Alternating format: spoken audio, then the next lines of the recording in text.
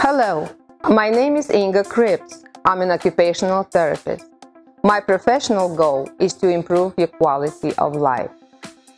Very often, occupational therapy gets confused with physical therapy. However, these two professions are a little different.